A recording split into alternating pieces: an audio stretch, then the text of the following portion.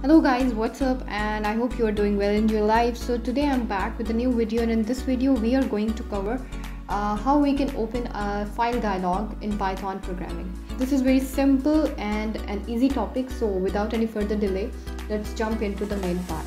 Okay guys, first of all we have to import the file dialog. So from Tkinter module we have to import file dialog as FD. So it depends on you whether you want to use the whole name like file dialog in rest of your code or as FD as a short name. So I'm using it as FD. Okay guys, in next step I'm defining a variable called as file path, and here I am using that FD dot ask open file name. So this is it. Ask open file name is a method of the file dialog, which is a module from the Tkinter. So ask open file name will open the file dialog box. So let's run it. This is the simplest and the direct way of opening the dialog box or file dialog box, and any file you can select, but it will not open your file in the Tkinter because we have not coded for opening the file or reading or writing a file. That's another topic, but we are just simply learning how to open a file dialog box, right? So we can do some other thing as well. So what I'm going to do now, I'm typing here print and file path. So it will print the file path as well.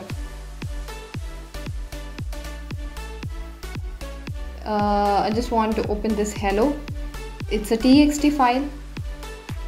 So it is printing the whole path of my file, like C, user, Sam, OneDrive, desktop, hello text. And we can also specify the types of files, whether the text files or all files. So it depends on us whether we put this condition in our program or not. For that I am declaring another variable like file type, right? And here I am using like text file, comma, static.txt, right? Another is all files, static.static.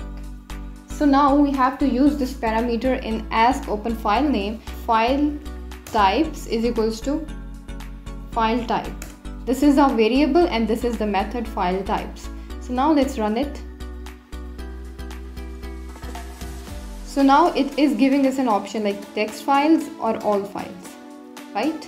So when we press text files, it will only show us the text files, and when we will press the select the all files, so it will show us the all files, right?